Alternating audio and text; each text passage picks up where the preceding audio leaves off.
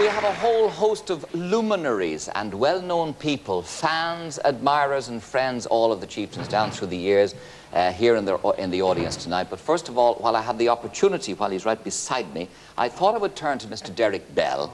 And Mr. Bell, you look a decent, respectable, nice man. How did you... Yes, I was till I joined the That's chieftains. right, that's what I was about to say. Yes. Yes. How did you come to get involved with such people? By sheer accident. Sheer accident. There's a gentleman sitting up there with a beautiful beard called Alan Tongue, and he introduced me to the group in the BBC in the days when I used to play a large version of this thing in the orchestra. Yes. And he thought it'd be a good idea to get together. And we drifted together, and we never drifted apart. And did you have to give up the day job in order to join them? I didn't actually have to, but they bribed me to. They did.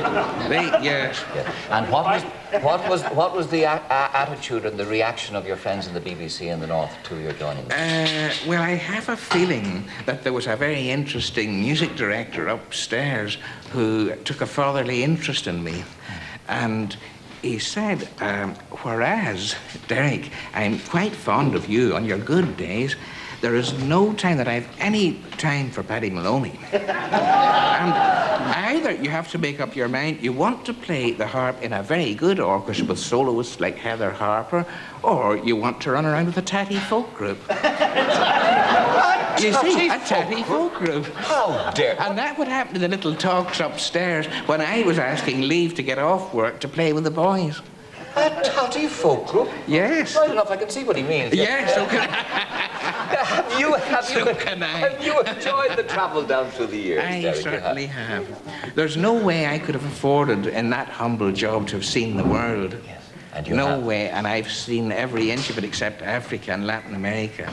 And I'm depending on Dr. Maloney to take me there at the earliest opportunity. Otherwise, I will see that the professor in Trinity vetoes his symphony. Now, would you, it occurs to me, just while we're getting ready the next piece, would you like to, you have three things there, the harp and the thing and the piano. Could you ever sort of give a little diddly-eye on one of them, any one of them? If you give me one guarantee that my piano teacher's not here. No. Right. No.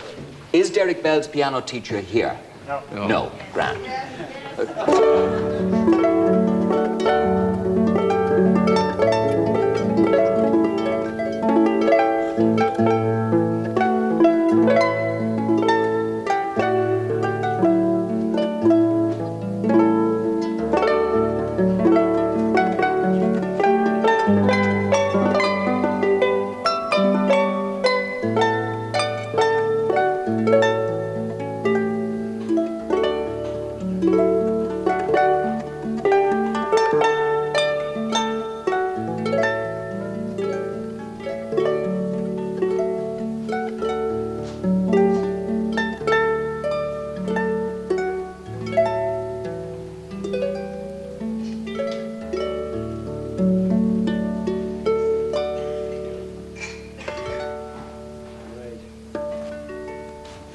Well done.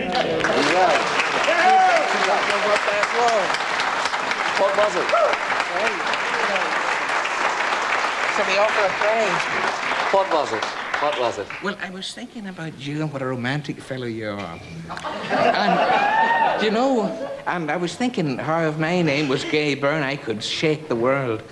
But I thought I would play you the love music from the second act of Smetana's opera Dalibor. And that was it. Can you think of anything more irrelevant?